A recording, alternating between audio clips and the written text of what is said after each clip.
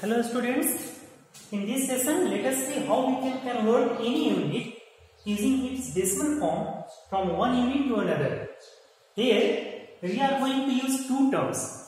First keyword will be given unit and the other keyword will be target unit. This we have to understand clearly.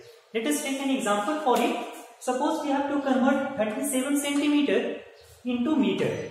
So this 37 centimeter is our given unit, and in which unit we have to convert it into meter. This meter will be our target unit. We will follow only 3 simple steps and you can easily convert into different units using decimal. First step will be to write the given unit in this table. The given unit is 37 centimeter. So let us write 37 here in centimeter. So 37. If we have only 9, then 9 centimeter, 10, then we proceed towards the left for writing larger numbers. So 37 centimeter. The second step is to just give a decimal point just after the target unit. Our target unit is meter. In this table, find out where target unit is, means meter.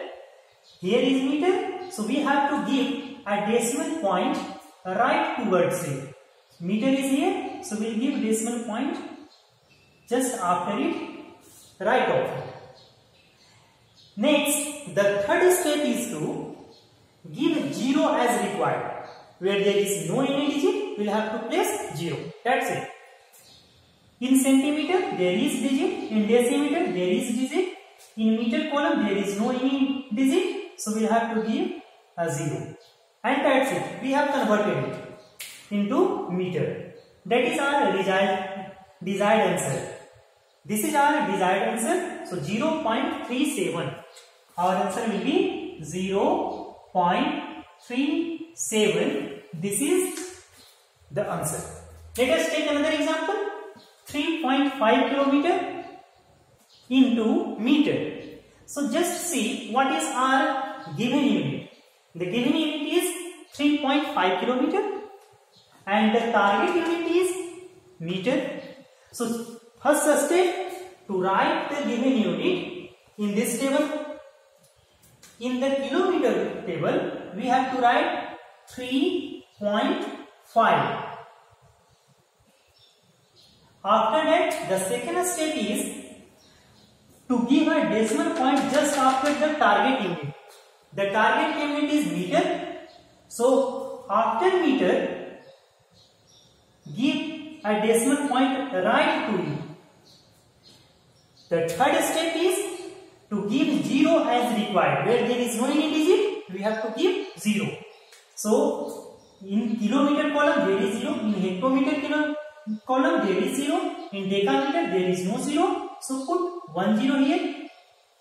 In meter there is no any digit. So give 1 more 0 here. And that's the answer.